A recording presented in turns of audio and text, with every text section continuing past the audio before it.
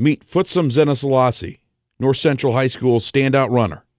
He's known as one of the best in the nation, but for Futsum, it's not about his 3 cross-country individual state championships or his 3 3,200-meter run state titles. It's about something much simpler. I enjoy running, It's not because I enjoy training every day. It's just, I like racing, but I don't like racing every week like the other guys. They were this weird feeling, just you feel like, when you go out and run, come back, you just feel like you just done some big thing, not even a race or anything, it's just in practice, Every week, after the meets, after the hours of training and practice, Futsum embarks on a leisurely hour-long run every Sunday. I think about whatever happened the whole week, or what kind of person I should be, or how I should react to people, during my Sunday run, during my long run. That's all I think about, and I enjoy it. Despite his quiet Sunday runs and his modest outlook on the sport he dominates, Futsum has been making waves in cross-country and track since he began his high school career. In 2008, he had a chance to do what no other freshman had done, win the cross-country state title. But only 400 meters into the race, Futsum had his shoe ripped off after another runner accidentally stepped on it. He had no choice but to stop, dead in his tracks, and put it back on.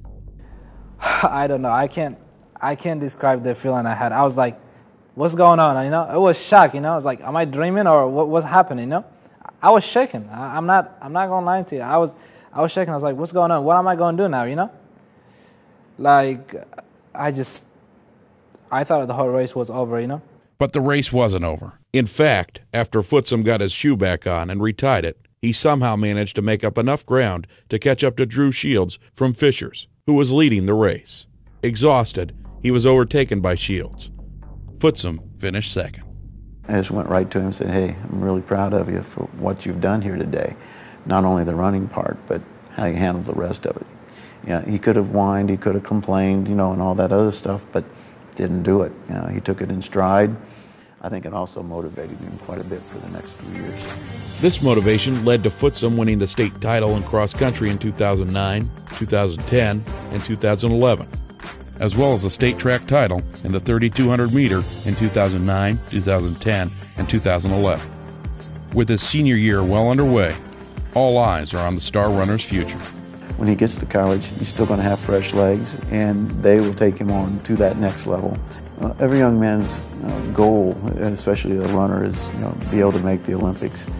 And I think it's really very realistic for him. Whatever the future holds, there are a lot of miles left ahead for Futsum, and he wouldn't have it any other way. Running it's not an easy sport, but it's a great sport to be satisfied with what you're doing, or why you're living in this world. It makes me work hard every day,